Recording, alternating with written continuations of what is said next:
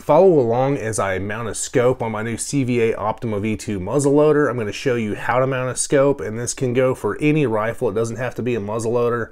Really anything with an integral scope mount. We're going to go over torque specs, eye relief, kind of the thought process behind picking a scope.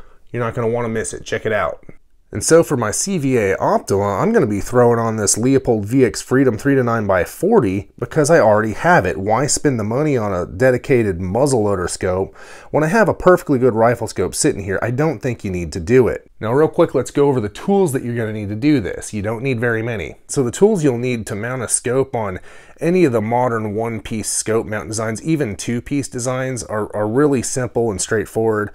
The only things I use are this right here, a Wheeler fat wrench. It gives you torque in inch-pounds. You want this. This is a godsend. A simple level, a bubble level, and me personally, I use some purple Loctite, but only use that on the base mounts, the base screws. Don't use that stuff on the ring screws. And that's it. You don't need anything fancy. If you're building some sort of a long-range precision gun, yeah, you might want to get into like lapping the rings and all that jazz.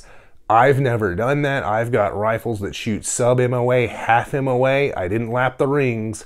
It's not a fancy scope, but the rifle's super accurate. So there's a lot of BS out there about what it takes to get an accurate rifle setup that you just don't need most of the time. Let's talk about torque settings real quick. So the best info I was able to find online about the Durasight scope mount that comes with the CVA Optima is that you want the actual base screws that attach it to the barrel set to 25 inch-pounds, and you want the ring screws set to 20 inch-pounds. You're going to want to look up for your specific scope base the exact torque settings. I had a lot of trouble finding that information for the Durasight mount. If you're using like a Leupold or Tally or something, you can go to those websites and they have the torque settings there.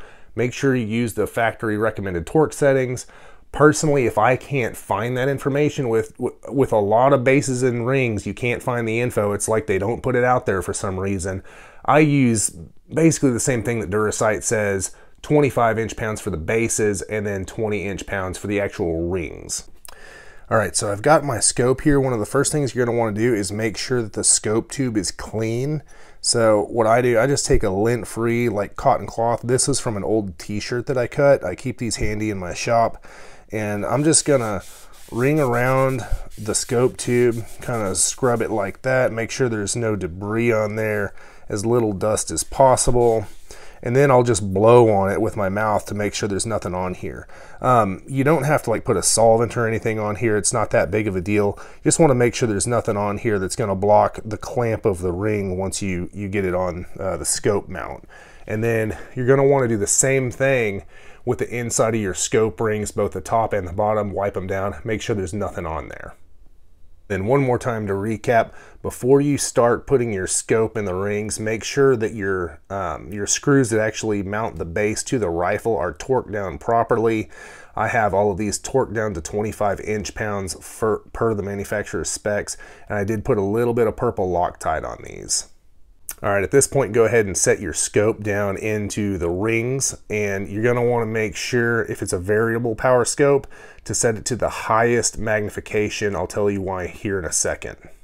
All right, I've gone ahead and put the ring caps on and screwed them down, not even finger tight. So that's why I didn't really show that step. It's kind of self-explanatory. Put them on, put the screws in, and then, you know, screw your screws in until it's still nice and wobbly, because we're going to want to move the scope around and make sure it's where we want it, you know, front to back, and also torqued left and right so that the reticle inside is perfectly perpendicular to the rifle. Oh, and one more thing, remember, no Loctite on these scope ring screws, only on the base screws. The tension, once you get these tightened down, they don't really come loose in my experience. You don't want Loctite on them. If you do put Loctite on these, because of the constant tension, because the rings are kind of like a springy, I don't know, sort of like a springy dynamic as they compress against the scope, it'll seize up, and it's really hard to get these out if you put Loctite on them. All right, at this point, your scope is sort of loose mounted in the mount. You can still move it around. You can, here, I'll see if I can show you. You can torque it left and right like that. You can move the scope back and forth. That's what you want. make sure that it's on the highest magnification because that's where the eye relief is set. And what you're going to want to go ahead and do at this point while you can still move the scope around is, and I think it goes without saying, I think make sure your gun's unloaded when you're doing all this. This one is.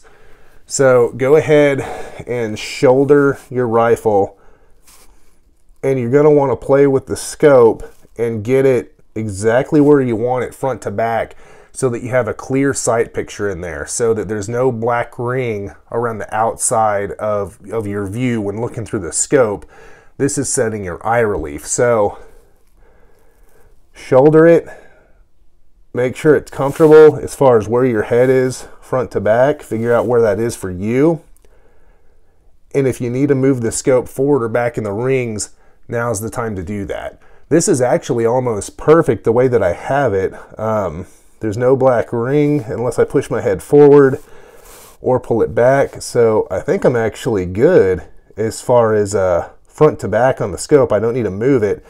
So after you've done that, you want to orient the scope left and right, twist it so that that reticle inside is perfectly straight up and down and left and right. And I'll show you how to do that. So you might be asking exactly what is eye relief? Well, all eye relief is the correct distance per the manufacturer of the scope between the ocular lens of the scope and your eye. So for different scopes, the eye relief is going to be set for different distances. For most centerfire rifles and like a muzzleloader like this, you're going to be dealing with about a 3 to 4 inch eye relief. That gives you a good gap between your eye and the scope for that recoil so it doesn't smack you in the face. For a pistol scope, for example, the eye relief is going to be much, much farther, 15, 18, 24 inches even, so that when you're reaching way out in front of you with a pistol, you can still have a good clear sight picture through that scope and it's not all, you know, blurry and black in the ocular lens.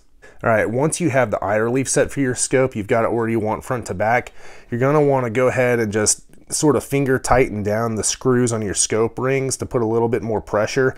That way when you're playing with your scope, you know, torquing it left and right to get that reticle perfect, you're not bumping your scope front and back as well, screwing up your eye relief. So tighten these down just a little bit more so that you can still torque it left and right, but it might not go front and back if you accidentally bump it. And at this point, get back behind your rifle. Sorry about the lighting. Lighting is set up in here facing the other direction better, but whatever, we'll deal with it. Get back behind your rifle and try and make it as perfect up and down as possible so that like the buttstock is perfectly straight up and down, because that's what you're going to orient the reticle with. All right, so this is going to take some screwing with. I'm back behind the rifle. I've made sure the rifle is perfectly straight up and down. I'm going to get back behind it, and I'm going to take the scope. I usually use the turrets to get torque on it with my hand, and gently and slowly I'm going to twist the scope in the rings so that the reticle is straight up and down. Now this is going to take a little bit of time and screwing with. It's actually harder than it looks if you want to get it perfectly right. So I'm just going to do this for a minute. I'm going to go back and check and make sure the rifle is perfectly straight up and down. And then this is what I have my level for. I'm going to put the level on the top scope cap, right like this, and then torque the whole rifle until that bubble is perfectly centered in the level. And then I'm going to go back, look at my rifle, and see if the rifle looks oriented perfectly level. Right now the rifle looks like it's torqued a little to the right, so what I'm going to do is twist it to the left till it looks perfectly straight. And again, this is going to take some screwing with. I'm not going to film the whole process, so we'll be here all day. And now the bubble is way over to the right, so I know I need to torque that scope clockwise, at least from the back. All right, I feel like this needs to be said. Obviously, scope mounting can get a whole lot more complicated than what I'm showing you. What I'm showing you is how I do it with minimal tools, minimal supplies, to prove that you don't need all kinds of fancy stuff to do this. Of course, like say you go onto, you know, Midway USA or Brownells or whatever, they sell all kinds of scope mounting tools. They have little bubble levels that you can attach to your barrel, to the action of your rifle. All that stuff is great It's not a bad idea to get it if you want to, but what I'm trying to show you is that you don't need it. You can do this stuff with minimal tools, a little bit of elbow grease and a little bit of time, and you can get your scope mounted 99.9% perfect. And for 99.9% of hunters, that's totally fine. Unless you're bench rest target shooting out to 1,000 yards, you really don't need to go overboard with this stuff. Okay, so I've screwed with it for a few minutes. I've got the scope exactly how I want it left to right. When I look through there, let me see if I can get it to do this. There you can kind of see the reticle in there. There we go. There we go. Ooh, I actually did it. So, you know, if you're looking through it with your eyeball, it's a whole lot clearer than trying to do it with this camera. But you kind of see what I mean. The reticle is perfectly perpendicular, at least as best as I can get, up and down, left and right, compared to the level and compared to the rifle itself. So at this point, so long as you haven't bumped it forward or back and screwed up your eye relief, it's time to go ahead and tighten down your scope rings. And what you want to do, one little thing that you want to check, let me see if I can get it to focus. There we go. So see this scope ring here? There's a gap right there between the top and the bottom. You're going to have a gap on both sides, on both your front and back ring. And what you're going to want to do is tighten down your screws to try to keep the same size gap on both sides, on your left and right side, just to get even pressure, okay? If you have a whole bunch of gap on one side and no gap on the other, it might kind of torque your scope one way, and then you'll find that when you shoulder your rifle, you know, later on, that reticle will be, there we go, it'll be all jacked up left and right. Screw that, I'm not going to try and show you that, it's too hard. So that's what we're going to do. We're going to go ahead and torque these down, and what I do is I'll do one side of one a little bit, then the other side a little bit. We'll come back, torque this a little bit, torque this a little bit, and I just kind of keep going around like that until I hit my torque spec. Again, keeping that gap right there even on both sides. And for the final torquing down, I'm going to be using my handy dandy the Fat Wrench by Wheeler. I highly suggest you get one of these. If there's anything you want to get to help you mount a scope better, it's this thing. You can adjust your torque setting in inch-pounds by pulling this out and twisting it left or right, and it'll adjust the little gauge here. I've got it set to 20 inch-pounds for those scope rings. Here we go.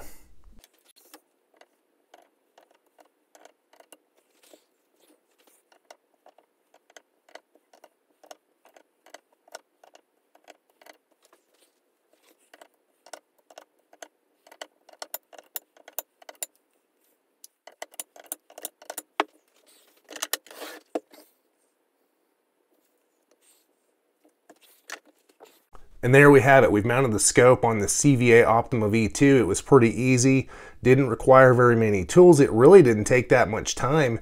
Even me trying to film this video, which is a lot of work, I mean, it took me under an hour to do all this. If I wasn't filming, I could have done it in 15 minutes. Don't be daunted by mounting your own scope. You don't have to have a pro do it. If you want to take it to your local gunsmith to have them do it, that's always a good idea. That's fine. They know what they're doing. But you can do it yourself with minimal tools, and then you got the satisfaction of knowing that you did it. When you drop that deer, it's even better. And I think a quick note is in order on exactly why I picked this scope to mount on this rifle. So if you just take a step back and look, I think it just looks really good. It goes with the gun, it goes with the aesthetics. The CVA Optima is a little bit more of a modern style, new age muzzleloader, and I think the aesthetics of this Leupold VX-Freedom go really nicely with it. And of course, the number one reason that I picked it is because I had it on hand and I wasn't using it. Might as well use it and save some money instead of buying something else. Now, I also had this Weaver K6, this old made in Japan Weaver. I love this scope. I had it mounted on a slug gun for a while. And it was really a choice between this scope and that scope, and it really came down to aesthetics. I think the Leupold just looks better on this rifle, and to me that's kind of a big deal. It makes a lot of difference when you're out hunting if your setup just flows and looks good and feels good and you like it. So there you have it, the quick and easy, the down and dirty of how to mount a scope to a rifle. In this case, it was a muzzleloader. The rules and the steps are all the same. For a centerfire, rimfire, shotgun, it really doesn't matter. It's all the same basic tools and rules apply. I'm sure I'm going to get some hate for not lapping the rings or making sure the rifle is oriented to the axis of the earth and the, orbit of the stars. And I can't believe the level that some people go to this stuff when all they're going to do is go shoot a deer at 100 yards.